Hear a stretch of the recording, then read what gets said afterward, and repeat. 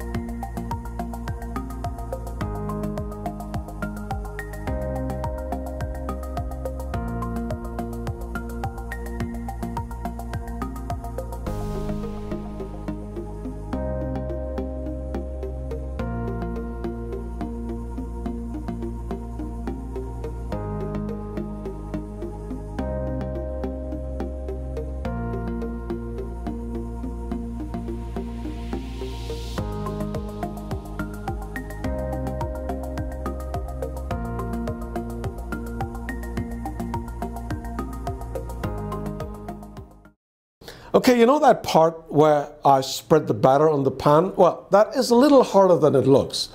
But keep these three things in mind and you'll get it right in a couple of tries. One, make sure the pan is not too hot, otherwise the batter sticks to it the moment it is poured and you can't spread it around. I rinse the pan between dosas, although I think traditional dosa makers would be horrified. Most people sprinkle water on the pan or wipe it with a wet cloth. I prefer my method. It's a lot simpler. 2, be bold.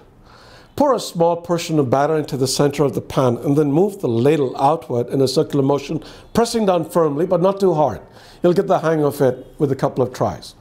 3, try to get a dosa pan used expressly for this purpose. These are totally flat, as you saw in the video, so the sides of the pan don't get in the way when you're spreading the batter. If you can't get one of these, use a large non-stick pan that has a flat base. You would have noticed that the batter left overnight rises. This is because of a process known as fermentation. This takes place naturally here, but when baking bread, yeast is often added to aid in the process of fermentation.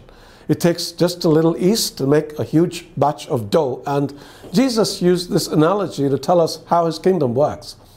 One day he told his apostles that the kingdom of God was like a mustard seed that somebody sowed in the garden. It grew and it became a tree.